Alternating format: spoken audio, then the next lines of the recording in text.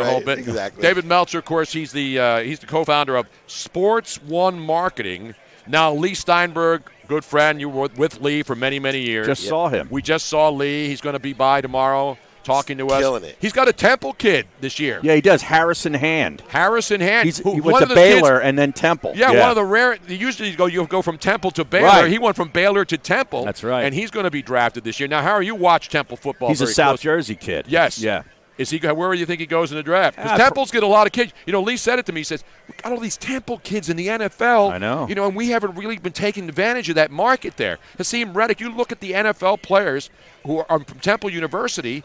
There's a lot of talent there. Yeah. And, even Rutgers, a lot of these schools where you see guys in the NFL. Look at Harvard. Dude. How many guys does Harvard have in the NFL now? The state of New Jersey, the football talent in high school is through the roof. I mean, every Big Ten, SEC, they're all coming up there to raid the state of New Jersey. And every now and then, Temple gets a couple of these guys. He's probably a mid to late round kid. Yeah. Yeah. So, David, now, obviously, you understand all this, the sports marketing and with Lee for many years and doing your own thing here. You've written books about it.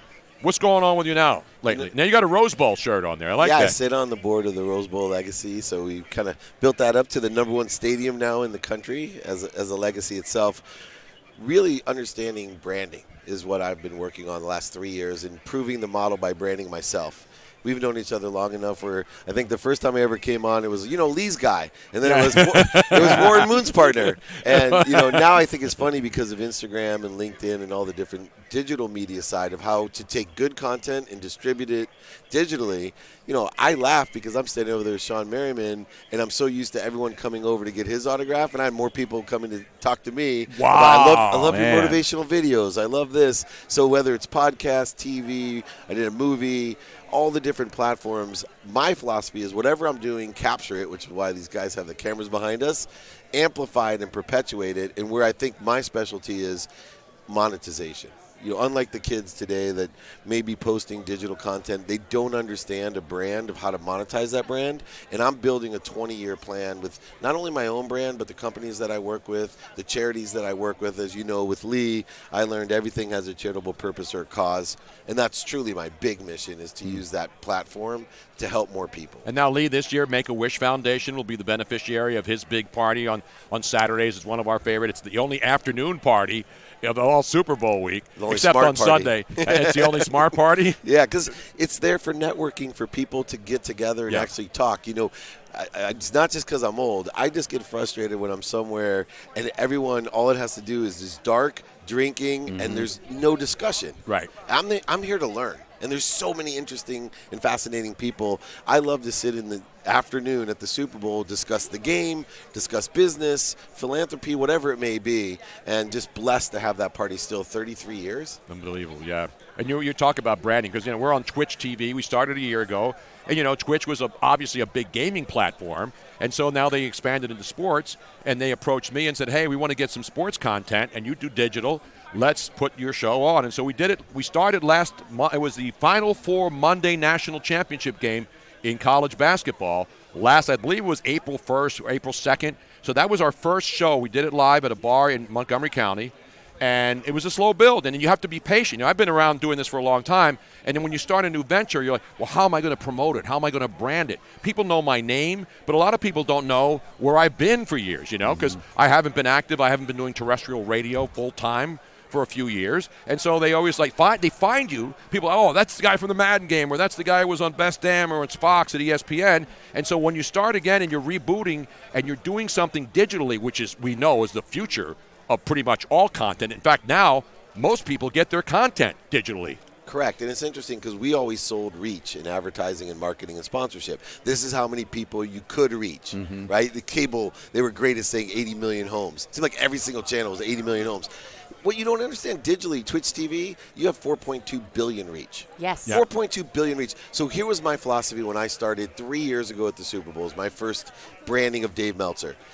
And people thought I was crazy. I said, I want this year 2 people to be ambassadors. I don't care about how many followers. I want 2 people out there by the end of the year that says, have you heard Dave Meltzer? You got to listen to Dave Meltzer. And they're capable of getting 2 more people every year because I know math, unlike the young people. Unlike me, I'm terrible at math. So this is my math. And I'm old. I told my wife, I was turning 50. I said, think about it. 5 years from now, I'll have 64 people telling 60 poor people a year. 10 years from now, I'll have 2,000 people telling 2,000 people. 15 years, it's 64,000 telling 64,000. In 20 years, when I'm 70 years old and doing this fun stuff digitally, 2 million people would be telling 2 million people a year, and I've created an annuity and a legacy for myself that was never possible for Lee's guy or Warren Moon's partner.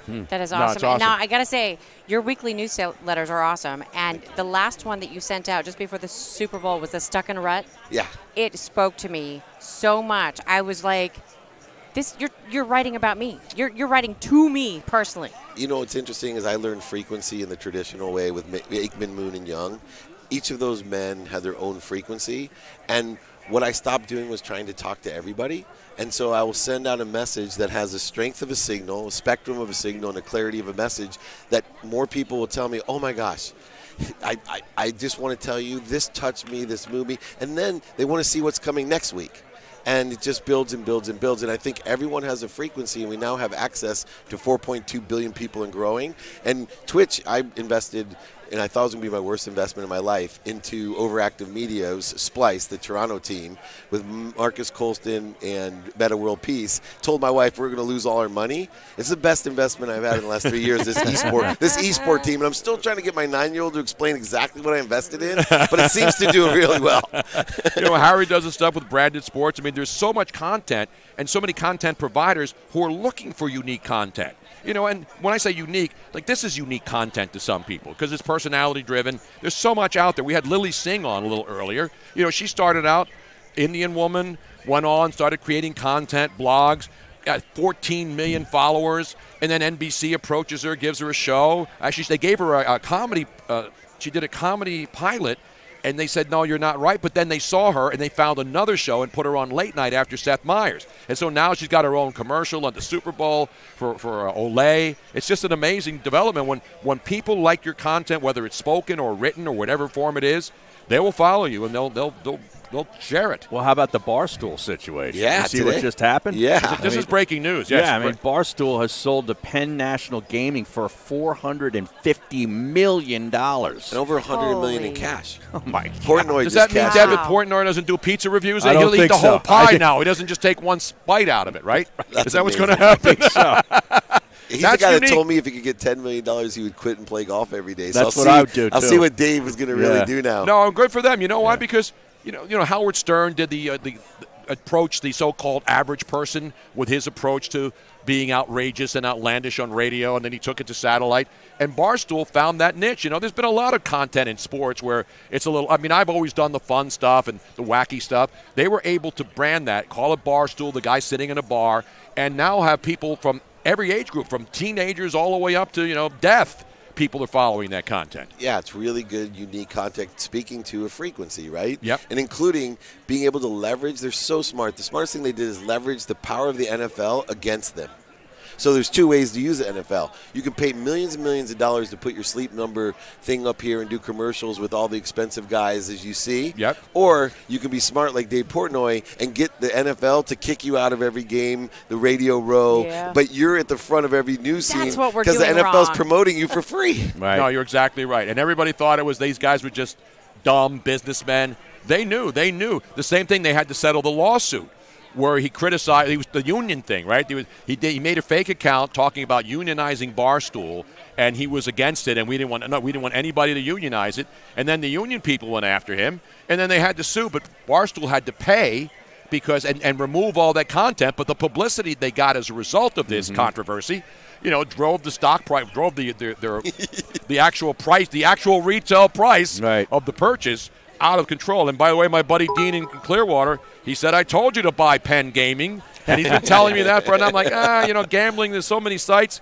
And so today, the Penn Gaming is involved, right? Yeah, so they absolutely. own Barstool now? Yeah. Exactly. And gaming's going to really take off as in the last 18 months, over 20 states have accepted the legalization of gaming. Including Pennsylvania. Yeah, Yes. we do Yeah. not even understand the effect of this because there's, as much as they think there's a couple $200 billion gambled a year, I think the estimate's very low. Yeah. And these states are going to really determine, wow, I think the Mafia may have been making some money over the last 100 years. Yeah, but the thing, where have we been? But the thing about the Mafia never did in-game betting, and that's where the awesome. whole thing is going to Yes. really I'm saying explode. it's going to be awesome. Yeah. I can't wait to bet punt or pass, like Right, kicker, play by play. Exactly. That's going to Yes. be awesome. Yeah, we have one of our great people that comes on every year is Dan Wallach, who's an amazing legal mind, and he knows the gambling. He knows which states are coming up, which states don't have it. And the one thing which is really held back is California is not going to have it for a long, long time because of the Indian reservation controlling it. Is that right? And not wanting to have online ability to Yeah. gamble,